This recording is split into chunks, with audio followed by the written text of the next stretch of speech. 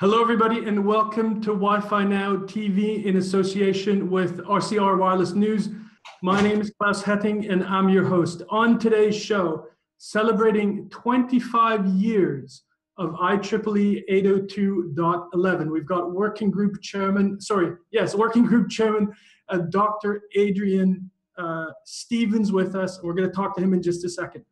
Also from the U.S., CEO of Frontporch, Zach Britton is here. We're going to ask him how to monetize Wi-Fi with intelligent consumer engagement.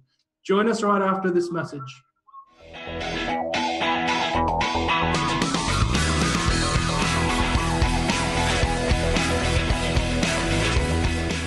Telecom Careers, the #1 global telecom and wireless job board, telecomcareers.com.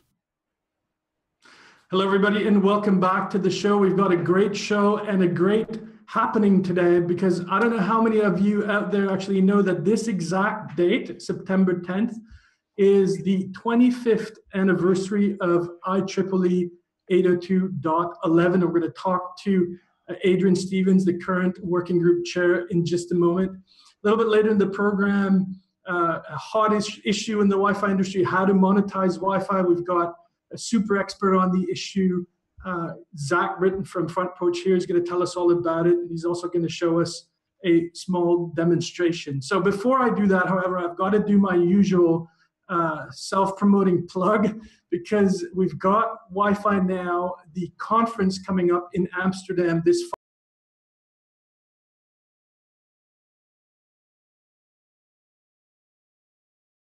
fall. Europe to check it out. We've got a great program. Actually, Zach Britton is going to be there. You get to meet him in person as well this fall in Amsterdam. Also, we've got a quiz happening at Wi-Fi Now.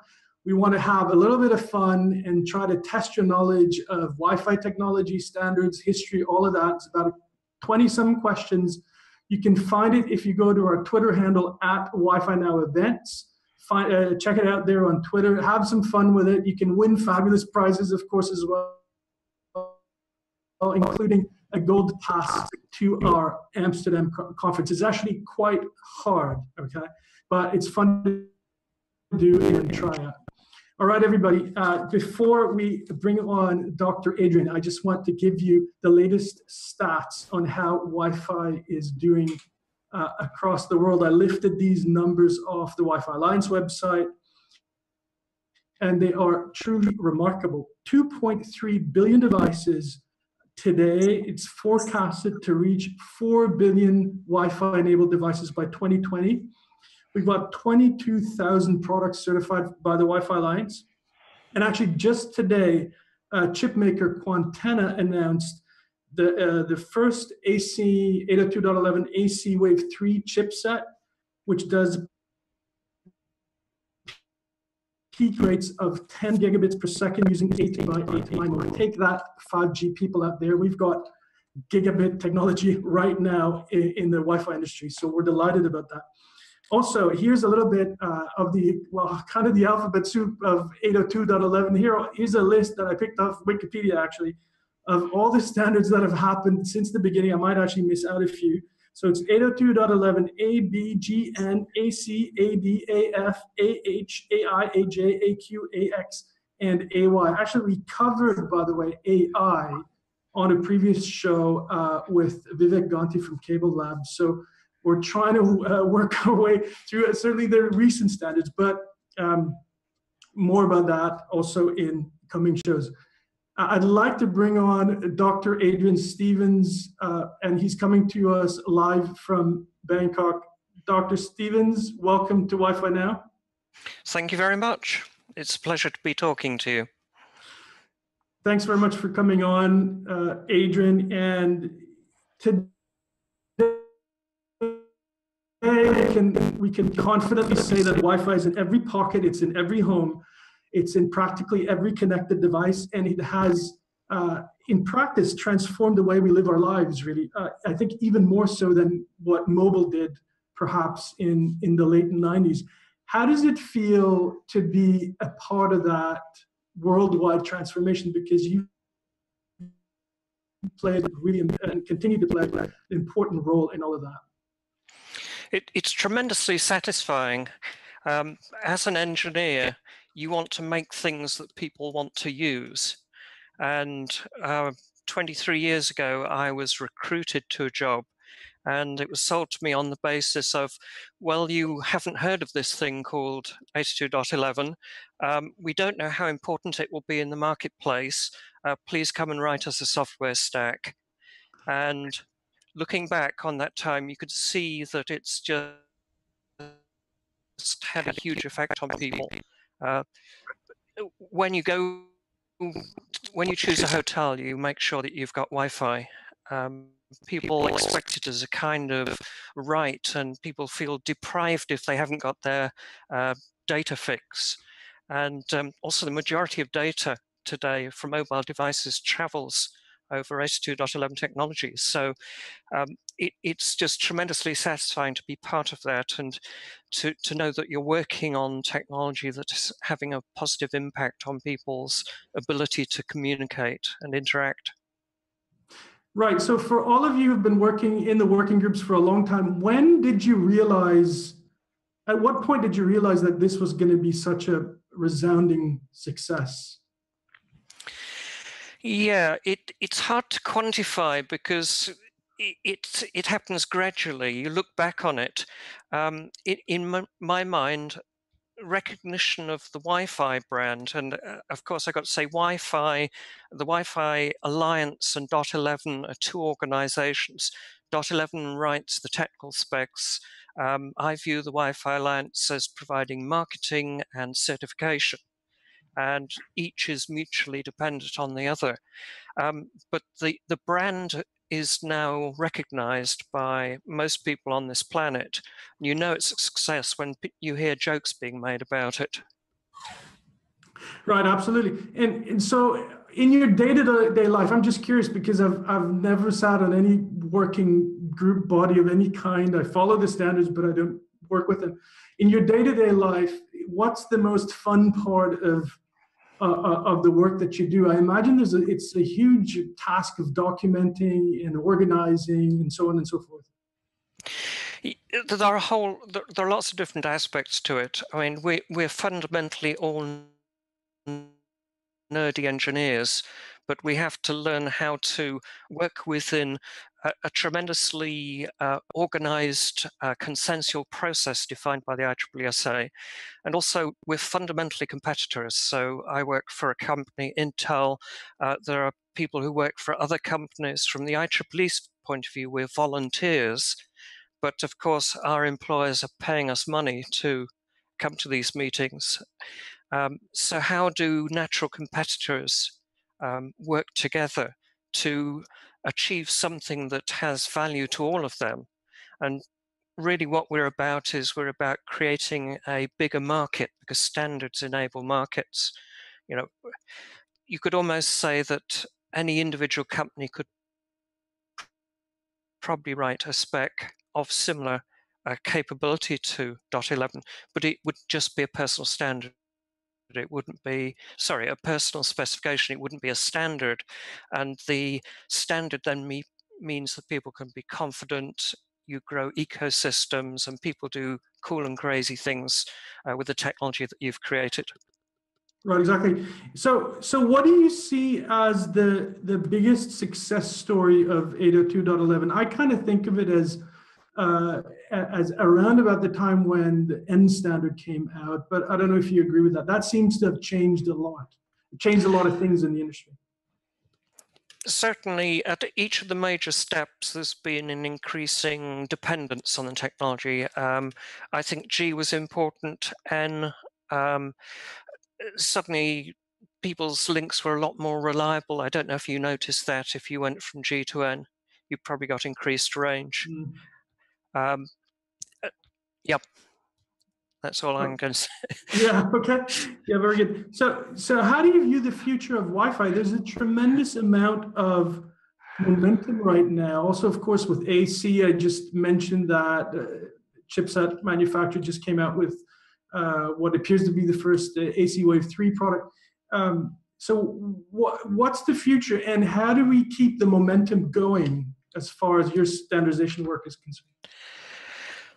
We're moving in a number of different directions. We have multiple projects on the go at the same time. So AX, you might want to talk about that in a minute, is addressing higher efficiency and more dense applications. But we've also had S2.11AD, which is 60 gigahertz technology. That's starting to become available. It's a more expensive technology, so you've got to wait for that kind of volume, driving down costs, decrease costs, driving up volume. We haven't yet hit that virtuous cycle, but we will. But there's also an aspect that different frequencies have an effect on things like spatial reuse. So how many of these things you can cram together. And if you believe people's predictions about the demand for data increasing factors of 1,000 over the next 10 years or whatever, we've got our work cut out and we've got to exploit all these different technologies. Right, absolutely. And you did mention AX, and I know it's still early days for AX, and we're just right now starting to get into Wave 3 AC. Can you share with us a little bit of the status on AX and when we might see a finished standard be commercially possible? So we're now into what is probably the most fun part of writing a standard, when people who understand what they're talking about get together in, I was going to say darkened rooms, but that's not true. They're well lit, perhaps over air conditioned, and they just thresh out, okay, should we do it like this? Should we do it like that? What happens if we've got extra bits here? Do we care more about reliability or range? So that we're going through that creative process at this very moment. And then once we've done that creative high-level design, we'll then go into more of the detailed design, start writing the documents. And then we go through a polishing phase over a period. We could probably see a fairly stable draft in 2018, middle of 2018. That's my guess. But how long is a piece of string?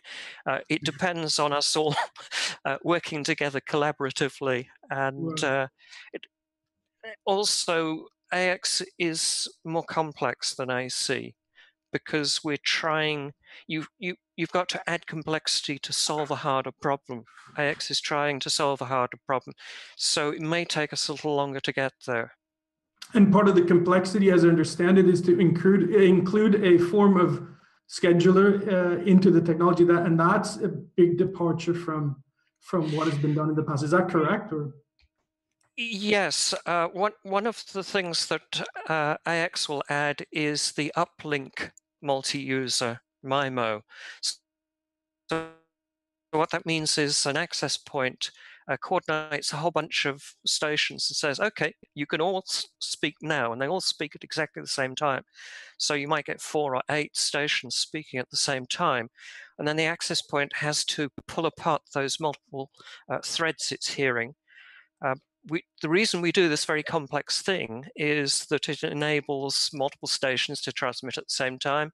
You've got higher aggregate throughput. The individual stations don't see a benefit, but the total aggregate throughput at the access point is increased by a factor of several.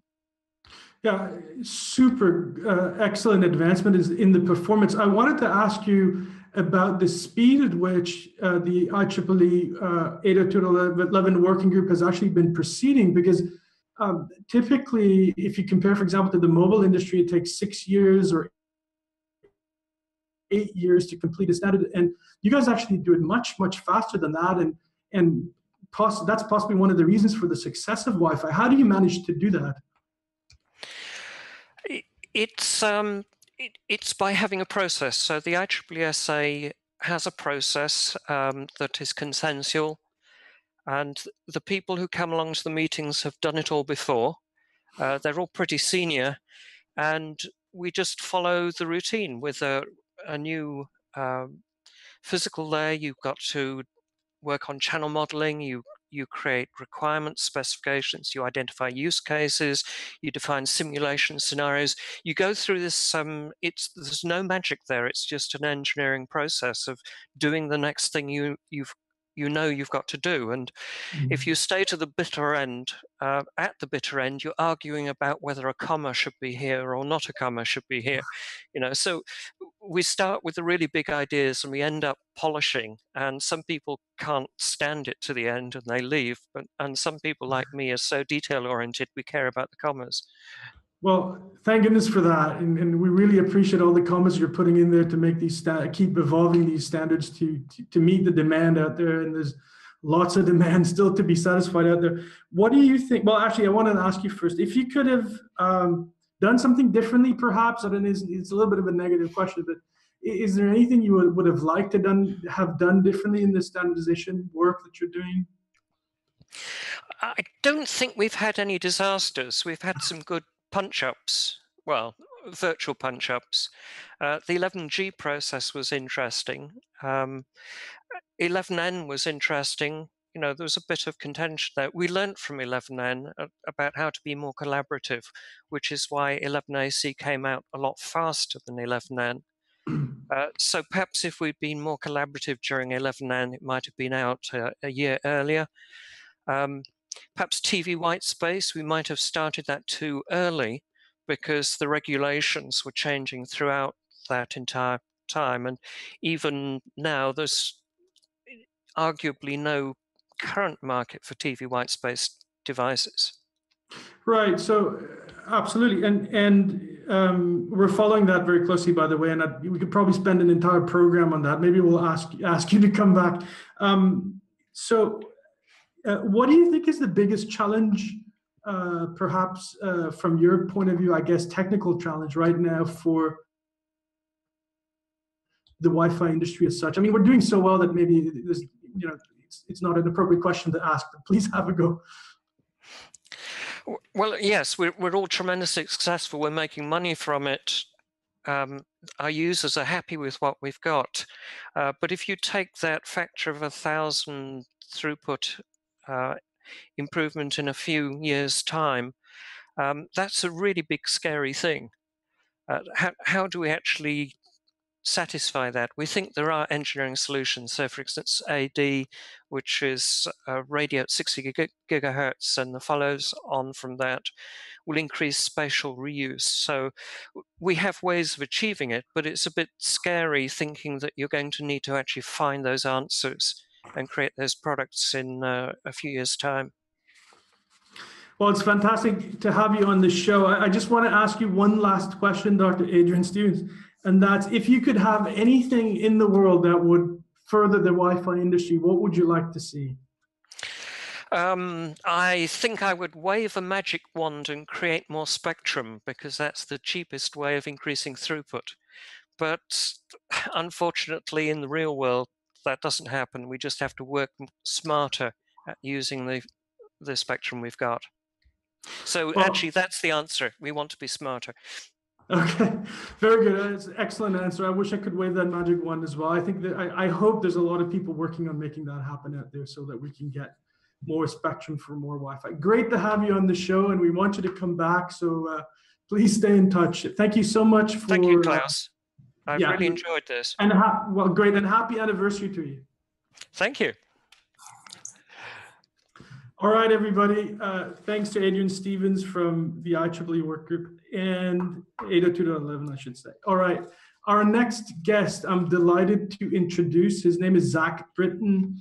He's the CEO and founder, I should say, of California-based Frontporch. And Zach at Frontporch has been doing some extremely good work on cracking one of the biggest challenges in the Wi-Fi industry that I know of, and that's monetizing Wi-Fi. Zach, welcome to the show.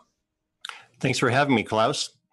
Great to have you. So Zach, can you tell us a little bit, for the viewers that are not familiar with Frontporch, a little bit about the company and what you do? Certainly. So Frontporch has been around since 1998. We've worked with a lot of the largest carrier Wi-Fi initiatives here in the US. The Cable Wi-Fi Consortium uses our messaging platform. to make sure they get the right message, the right user at the right time. We have customers also in Europe and Asia who use our platform. Sometimes the messaging platform is used for communication of upselling new connectivity packages, app downloads, that sort of thing. And other times with third-party advertising, sponsorship, depending upon if it's a free Wi-Fi network or if it's a carrier Wi-Fi network. We see some different models in different places being used. Right. So you, and you just mentioned that you're actually supplying your technology to some of the biggest Wi-Fi carriers out there, including, I don't know if it's everybody in the Cable Wi-Fi Alliance, but it's certainly TWC, Cox, Comcast. Can you share with us the secret, if you like, of Wi-Fi monetization for carriers like that? Well, the model that's the reason there's Wi-Fi and carrier Wi-Fi in particular in the US has been largely used to reduce churn. So the more that you make, the more amenities you can add to your package for all your users, the less likely they're going to look for somebody else to give them their bandwidth.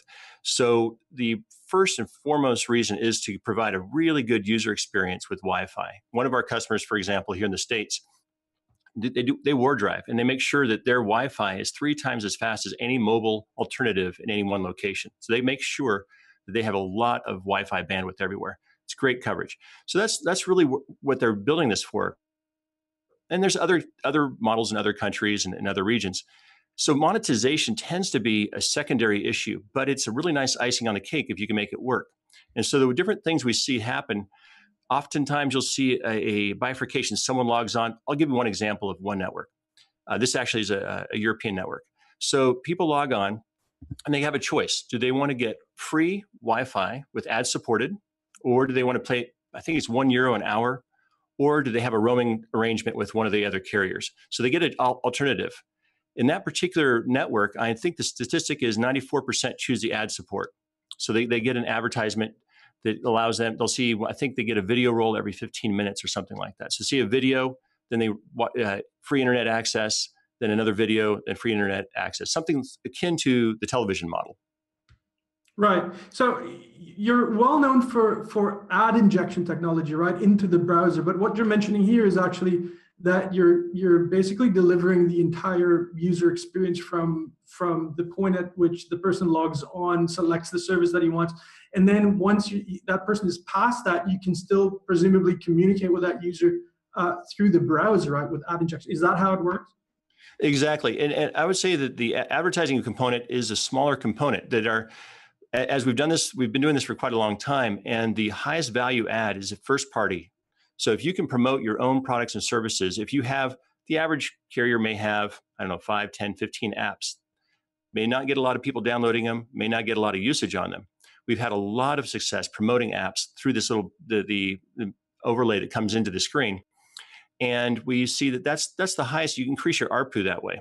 The third-party advertising does work, but it's the messaging overall, making sure the consumer is onboarded, gets a good experience, has alternatives that apply, that are applicable to them in the context that they're surfing.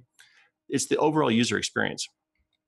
Right, exactly. And maybe we can show, I know Zach sent us a video that we can show to show people a little bit about what Frontporch is enabling here in terms of the user experience. I think the example is from an NFL stadium, is it? Is that correct? It's a venue here in the US, yes. Yeah, okay. And can we run the video, and then maybe Zach can roughly tell us, you're not going to be able to see it, Zach, because it's just part of our technical setup here, but maybe you can roughly tell us what's going on in the video. I'll imagine it, you bet. Okay.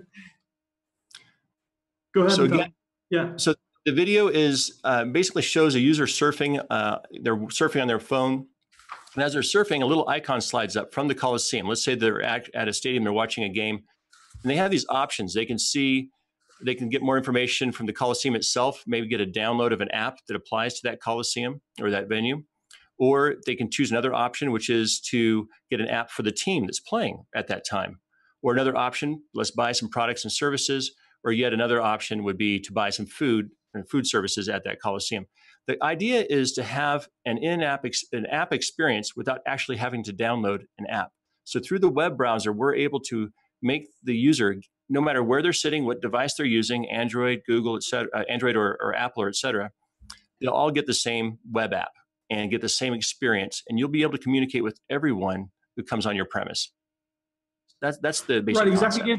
concept. That's the concept. And is there any sort of major difference between the types of venues that you serve? For example, I presume, I mean, this is a sports type venue, and for the cable carriers out there, their Wi-Fi, or is it more or less the same thing? And what are the models involved? Well, the basic premise that you want to make sure you have a good user experience is the commonality, but there's very different ways of implementing. So if you have a chain of fast food stores, let's say you're a McDonald's, a Burger King, a Wendy's, whatever it might be, your goal is to get people in there and you want to upsell something. You want to make sure that they, instead of just buying a drink, they get a supersized drink, that sort of thing. So you can make promotions while they're on premise and make sure they buy more. Other folks just want people to stay longer. The longer you have people's dwell time, the longer they stay, the more coffee they drink, that sort of thing. So there's different types of ways of promoting products and services depending upon the venue and what they're trying to accomplish. And I remember when we spoke at the Mobile World Congress earlier this year, you mentioned various models. You also mentioned actually onboarding. And I kind of like that idea that, for example, a carrier can go out and give away free Wi-Fi and possibly get another marketing channel or an onboarding channel through doing that. That's one of our favorite use cases. You have this great Wi-Fi, you've rolled it out everywhere. Your users, your current users are getting Wi-Fi everywhere they go in your coverage area. But all the transients, all the folks who aren't your current customers, they're coming on. What sort of experience can you give them that brings them into your overall fold? And then your ARPU just goes through the roof. That's one of the highest returns on investment right there. Right. So Zach, tell us, how do you see the future of the, if you like, the public Wi-Fi movement? We're seeing a lot of activity, especially in the United States. It has been accelerating, I think, over the last year or two. What do you see? What do you think is going to happen over the next year or two? If I knew that, I'd make a lot of money on the stock market. But I think that something you mentioned at the very beginning of this program, that there's already over 2 billion devices. It's increasing to over 4 billion in just a few years. We're going to see more users with more devices, connecting more places, needing more bandwidth, using business cases we haven't maybe even come up with yet. So I think that the sheer cacophony of the marketplace is one of the biggest challenges for us as folks who are trying to provide these services. And I think that in some markets, you see one or two carriers have really invested a lot already in Wi-Fi. They've got a first mover advantage. I think that there's going to be a lot of follow-up. That you're going to see a lot of overlapping Wi-Fi networks all over the place. And you're going to see a lot more, I think, roaming arrangements where suddenly someone who is in Denmark and he's traveling to Spain and then traveling somewhere else, they're going to get a seamless experience everywhere they work. I mean, that's what Hotspot 2.0 is about. And I think that is going to make it really possible to do a lot more over-the-top type projects and services for users. Fantastic. And we really want to thank you for coming on the show. And we also are really looking forward to hosting you at our Wi-Fi Now conference in Amsterdam, where you're going to be on one of the panels. And if you don't know Zach, come to Amsterdam and meet him. He's obviously super insightful about monetization and Wi-Fi technology. So please don't miss that. Zach, thanks for coming on the show. Really appreciate it. Thank you, Klaus. Good to be here.